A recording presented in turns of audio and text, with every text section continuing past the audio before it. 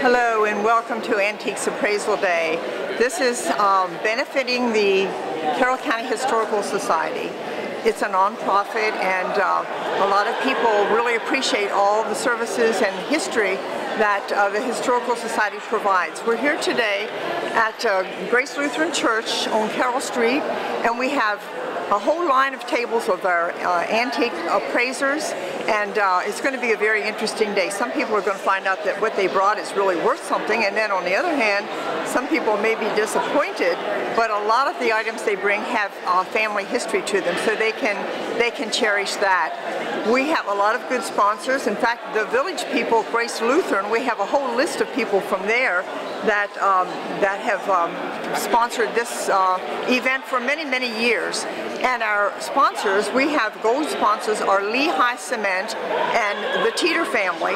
And then our silver sponsors are Glen Bear, Carroll Community College, M&T Bank, and Vonosky Wealth Management Group. And then our bronze sponsors are BB&T, Carroll Lutheran Village, and the New Windsor State Bank. So we're going to go around the room and around the tables where the appraisers are and find out, you know, what the people brought today. Okay? Join us. Come on. Seth Shipley is one of our appraisers, our jewelry appraisers today. Seth owns Shipley's Jewelry in Hampstead. So if you've never been there, I suggest you get over to Hampstead, check his shop out. There's a lot of good eating places over there as well. Let's see what he's appraising. Come on over. I think Seth is appraising a ring, it looks like. I am. I'm appraising this ring right here. Look at that beautiful ring. Oh, that is lovely. It started as earrings, it's the story how it goes, and then they put it in a platinum setting.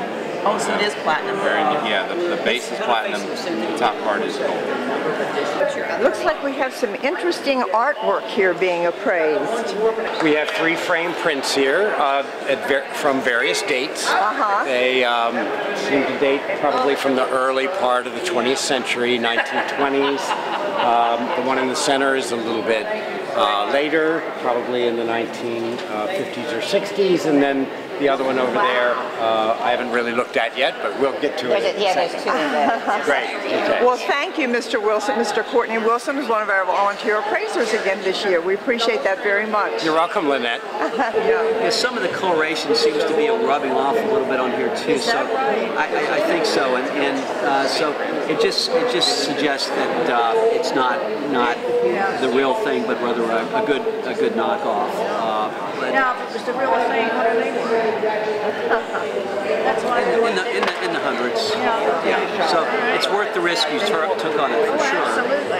And it certainly has a great visual appeal, as you say. The real thing would sit properly, and I think the fact that we've got a little bumpiness there, that's not the kind of thing they would take, cut corners on. Right.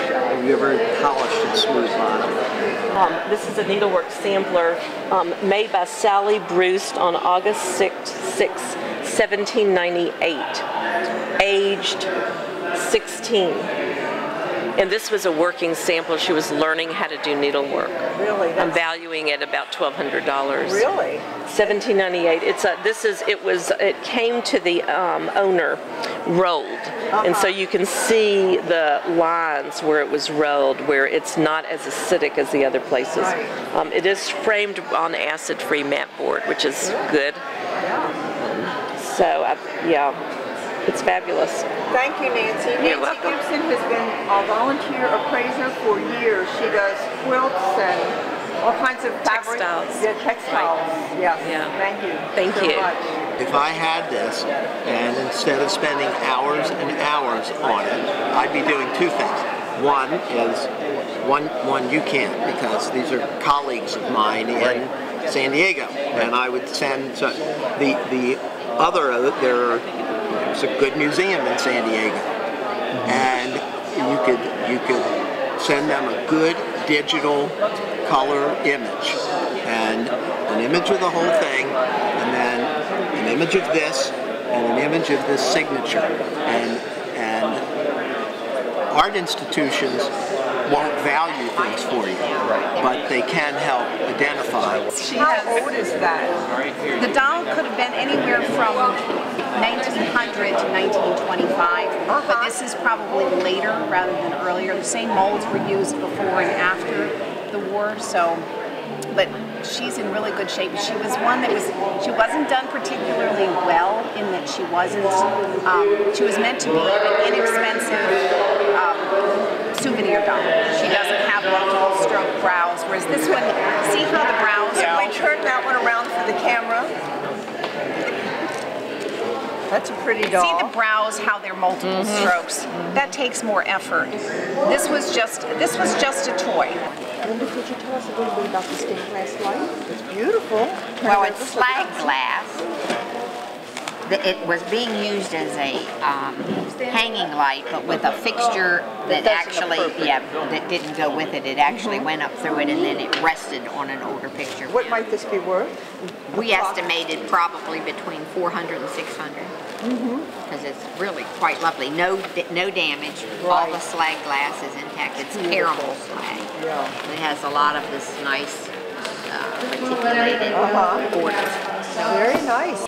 Now I would like to introduce Jennifer Ramon. She has been our chairperson for this year's event, and she's put an awful lot of time and work into it and had a fantastic committee as well. So I'm going to let Jennifer tell you about her experience through this past year. Jennifer?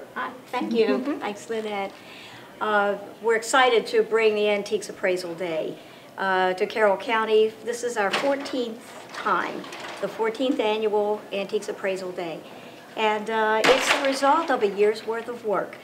We have a committee of about a dozen people. We meet once a month and a little bit more frequently as we get closer to the time of the event. There are another 30 volunteers here today in addition to those 12, and then all of the Historical Society staff is here as well. And so it's the result of the work of an awful lot of folks. And but we enjoy doing it. It's fun. We always find interesting stories. We see very interesting things people bring in. And we consider this not only a big fundraiser for the Historical Society, but it really is a big service that the Historical Society provides to the county and to all the folks around. It's an opportunity for people to get some idea of the story behind something that maybe has belonged to their family for a long time, and they know a little bit of the history. They'd like to learn a bit more, and our appraisers are happy to tell them all they know about these objects, as well as give them an idea of the value. And sometimes people find something that they should maybe take a little better care of, or maybe they should be thinking about insuring it, or just having an idea of the value of what it is that they have. And so this is the sort of thing that the Historical Society does. We don't just collect stuff, but we help people understand more about their own history, and we invite you to come and not only come again to Antiques Appraisal Day when we have it again next year, but at the same time, come around to the Historical Society and see what else you can learn about your family and its history and this area and all the excitement that has happened here over the centuries. They are synthetic, and they appear to be that. It's hard to, you have to use a refractive index to test them. Garnets aren't real expensive, so there's a good chance that they are just really nice garnets. They've lasted very well. Yeah, it's, I mean, again, and see, this is probably one of those pieces that was done during more of a Depression era where they could have used synthetic for cutting down cost. It's hard to say. But you can see there's a couple stamps. This little stamp here is European. There's a 9 and 375. Is how much the parts are of gold versus the content, right? So the stamps right here are really what say a lot. What's interesting is there is a contrast between this metal here and this, which would lead me to believe that this might not be gold here. But odds are, if they made the piece, there's a good chance that it is all gold. I do believe the garnets are probably, like I said, synthetic. It's a pretty piece.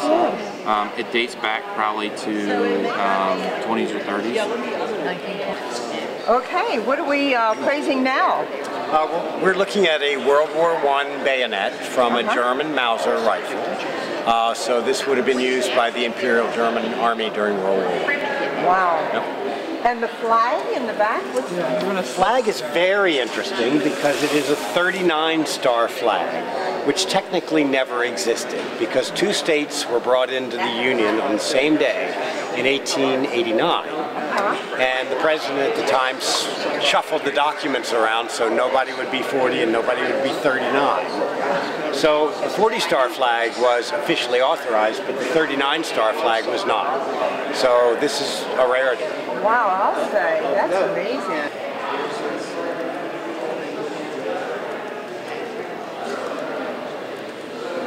It's generally what we refer to as a book with illustrated boards. That just is a fancy name for the hardcover on the outside that has a picture on it. It was very popular during the late 1800s, early 1900s to have these illustrated boards, and it's sort of, there are some people who collect only illustrated boards books, and it's sort of neat to have a nice figure of the author on there. It looks like there were a number of these volumes done. Obviously, this has 3 works by him, including Oliver Twist, and so there are apparently other works of Charles Dickens that has Barnaby Rudge and some of the other books he had. So I'm trying to figure out initially if there's any big variation. It looks like there may have been as many as 25 volumes. So I knew Dickens was very prolific, and a couple things on this particular one. The binding is all intact, which is what you particularly like to see on these ones with illustrated boards. The difficulty becomes when you get inside. The paper is really degraded a bit, partly just from the forces of nature, so to speak. It's clearly oxidized, so you see this brown tone to it. This is starting to come apart from the binding in the spine a little bit, so you've got some issues there, some torn pages. Some what we call foxing, which is just a fancy word for there's staining here due to humidity that's gotten into the books as well. And so just generally, it was a mass-produced book on fairly medium quality paper, so it's just kind of degraded over time due to air, light, and sun, just all the usual things. Is it really as old as it says it is? 1800s? Yes, it is. Okay. And it's not a reproduction of something? No, it's not. The backing fabric is probably from the turn of the century, 1890 to 1920. It was probably made in the early first half of the 20th century. It's a pattern that you frequently see in Pennsylvania. What is it called? I can't remember the name of it. It's so graphic and bright. It's in perfect condition. Yes, and it's highly collectible because of that. So approximate value? Maybe $1,500 maybe. Wow. It is Chinese export porcelain, which, and here's what that whole term meant. Okay, they exported a lot of, literally hundreds and hundreds and hundreds of thousands of pieces over a number of decades, and it wasn't just exported here. There's Chinese export porcelain in England and other countries, and so they'd say, "Hey Joe, we're doing this for this is going to America. So the design, we need an eagle," and so on. And that's not to diminish the process or even the quality. It's what we're saying is that these pieces were made in China, they were made in quantities, and they were sent to different countries. Okay, and so they're not, most of them are not going to be, in this style, are not going to be marked. This is probably from 1895 or so. Really? So it's a neat piece. It's a French piece that was all made. This is made of kind of a plaster. It's not a typical thing that dolls were made of, but the arms are bisque. So. And you prepare the body parts as well as the clothing? Well, yeah. So what I've done, because this is so old, you don't want to use a synthetic. So I have silk. Right. Which is typical of, this is all silk that's breaking down, so I just kind of added a piece to where this is shredded. I'm just Uh-huh. replacing parts of it, so I want to keep as much of it as intact. Yeah, you want to keep it as original as possible. And it's really interesting that this is just paper. This is like stuffed with bits of. It's like this is stuffing from over 100 years ago. So, but that was to give it a belly, I guess. And it's just like the crepe paper. That was so. So yeah, he's gonna, by the end of the day. I can tell you're really into dolls. I am. Thanks for being with us today, Sandy. Looks like a southwestern motif, possibly American Indian. Well, that's what he said it was. He said it was American Indian. He was always in the Southwest. His father traveled since the Southwest. See, with the American Indian crafts, they can vary wildly. It could be worth $75. It could be worth $4,000. But you've got the name, so that's a wonderful beginning. Yeah, it could be almost any tribe, and could just be a souvenir piece that's not necessarily of the Native American ethnic. Yeah, just done in that style. Since we can't find anything on the name, that's at least you have that. That will pinpoint everything. Maybe he'd like to see it, but maybe one of the viewers will know what that is. It is a signed piece. It is marked on the bottom, but it looks like an old piece. But we're unable to find anything on this person. I've written down the name so I can interpret it in many different ways. And now I would like to introduce Fred Teeter, who is our executive director, has been doing a fantastic job for the past 14 months when he came on board. And I'm going to just turn it over to you now, Fred, and you can tell them about the Historical Society. Very good. Thank you, Lynette. You're welcome. Thank you. Very much.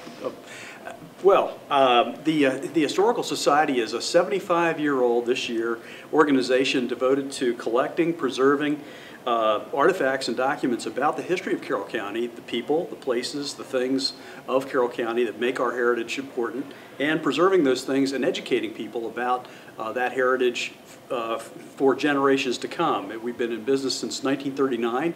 We were founded to preserve the home of Mary Shellman on East Main Street, 206 East Main, a building built in 1807 and occupied by some of our early county visionaries and important business people. Over the years, it's been a showcase for the first telephone exchange system introduced in Carroll County. Mary Shellman was an early advocate of telephone service, and we've had the building has actually been a kind of a winter tour type exhibit over the years. At one time, when I was growing up here in Carroll County, you could go as an elementary school kid and visit each room and see something different in each room. There would be a doll collection, there would be a collection of glass, there would be a collection of dinnerware, a collection of farm implements, things like that. Today, it is decorated to the year 1820, and you can walk through and see all kinds of really interesting how people lived in 1820 or so. There are all kinds of activities that the Historical Society produces. Once a month we do the Box Lunch Talk program, which Community Media Center is a very fine supporter of. We're proud to have that partnership. We have special events throughout the year.